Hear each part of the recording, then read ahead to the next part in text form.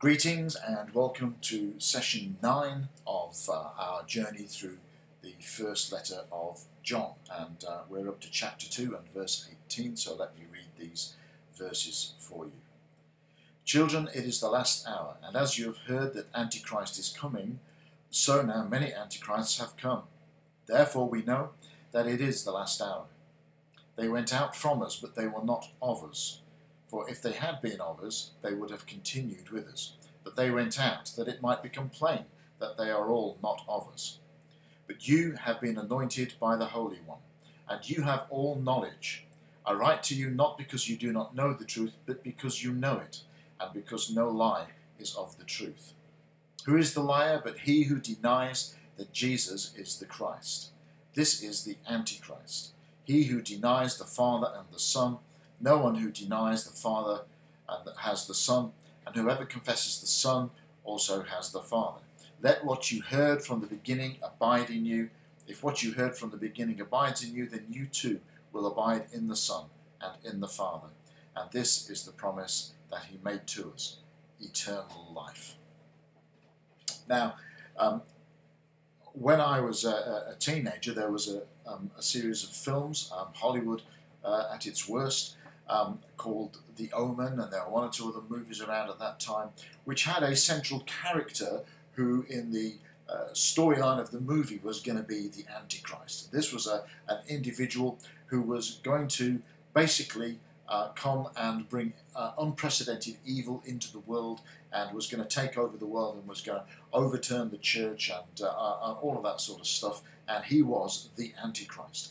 And the issue that we have is that that kind of thinking is not biblical, but somehow it's kind of worked its way into the life of the church and the way we have dealt with and interpreted the scriptures. And so we've had many people telling us that this person is the Antichrist, or that person is the Antichrist, or when the Antichrist comes, he's going to look like this and he's going to do that. The only place you find Antichrist in Scripture is in John's letter.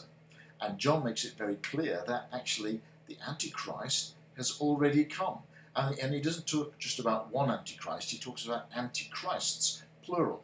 And he's talking about a group of people who have basically rejected the truth about Jesus. They were people who clearly had been part of the church and clearly had sat under the teaching and possibly John's teaching, and they somehow come to a place where they disagreed, where they left under a cloud because they didn't believe that Jesus was the Christ, and so they went off and formed their own cult and did whatever it is they did. And John said it's clear that they are not of us, that they are not part of us, that they don't belong to us, that they don't agree with us, that they don't subscribe to the truth that Jesus is the Christ and is Lord. And because of that, they've gone out from us, and they're not of us. If they had believed in those things, John says, they would have stayed with us. So what use is this to us? Well, I think there is a challenge here for us to, first of all, not let Hollywood shape the way we interpret Scripture and the things that we believe, but to actually get to the truth of it and to actually deal with what is there rather than what isn't there. Secondly, I think that what John is wanting us to understand here is that not everybody is for us. Not everybody believes what we believe. There are people who will come, and maybe they'll come and be part of the church. Maybe they'll be part of our fellowship for a while. Maybe they will stay with us, but at some point we'll have difficulty accepting that Jesus is the Christ and that he is Lord, and they may go off and they may join something else or start something else.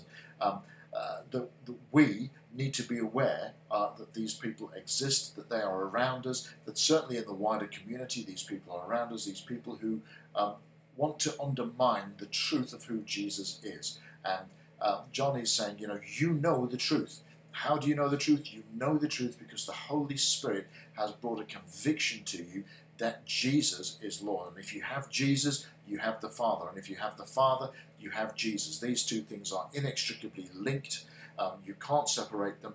And if we know the truth, then we know that Jesus is Christ and Jesus is Lord. And those things are absolutely central to Christianity. They're absolutely central and essential to what we believe. And so we must be careful at all times for anybody who watch out for anybody who wants to say anything different to that, because that's not Christianity, and that's not acceptable. And sooner or later those people will either change to accept the truth, or they will leave and go and do something different.